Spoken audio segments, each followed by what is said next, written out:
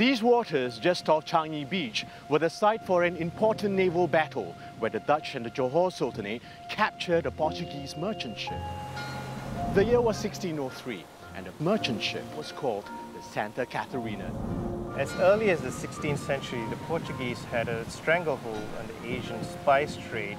However, the founding of the Netherlands East India Company was about to change the balance of power in this part of the world. The Netherlands East India Company, or Dutch East India Company, wanted to wrestle control of trade away from the Portuguese. They allied with the Johor Sultanate.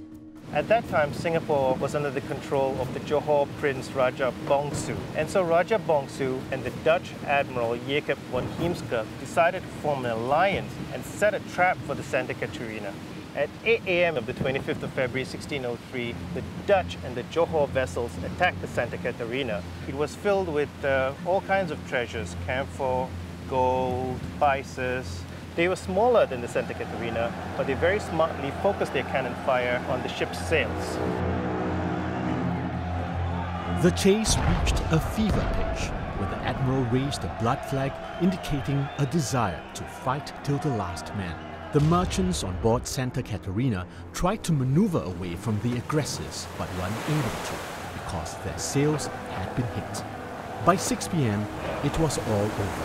The Portuguese merchant ship had surrendered.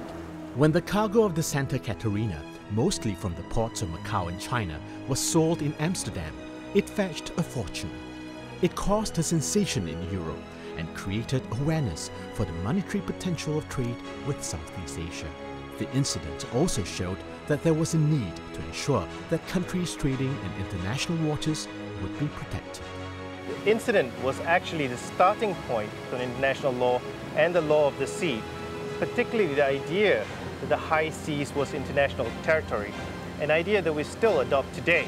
And it all happened right here over 400 years ago.